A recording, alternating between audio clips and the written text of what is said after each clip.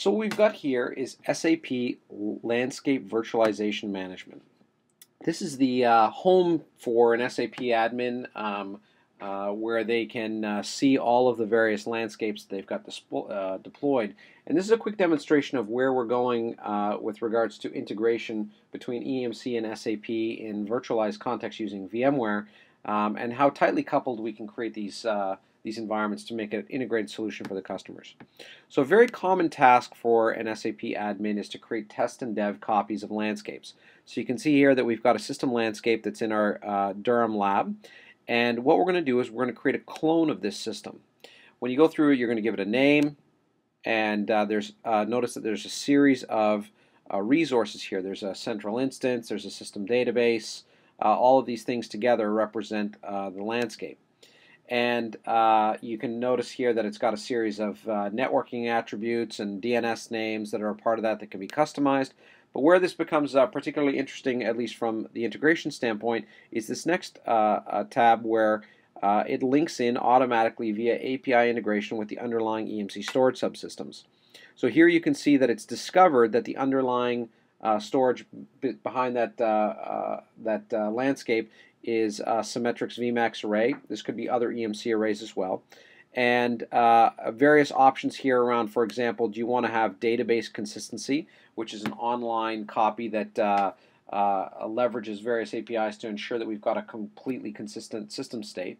And you can also identify whether you want the array replica to be a snapshot or if you want it to be a fully isolated clone for various reasons.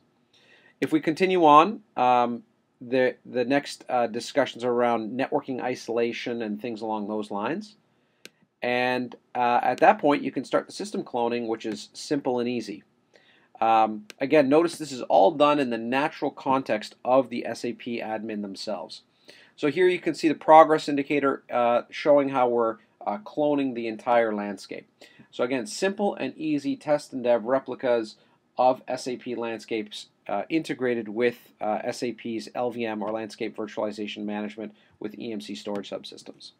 Now, an idea that we're taking this to the next level is that when we create replicas, we want to just not only replicate the data and the system state, but also the underlying policy. This is an idea that SAP, VMware, and EMC are working on together to say it's the whole policy that you want to be able to replicate. So as an example here, in this case, this is a vCenter operations view of that environment. You can see the primary system here is this set of databases that we had as a baseline. The clones are these database instances here. And you can see, for example, on this particular host, there might be additional things like Exchange. When we click on it and then look at the policies against that, you can see that we've replicated not only the data and the virtual machines and the underlying storage, but we've also replicated the security policy. For example, vShield app is a technology from VMware which can apply all sorts of security policy against the virtual machines themselves. Interestingly, this also integrates RSA DLP technology. So you can actually search for compliance content within the virtual machine itself without having an agent. Very cool technology integration between VMware and EMC.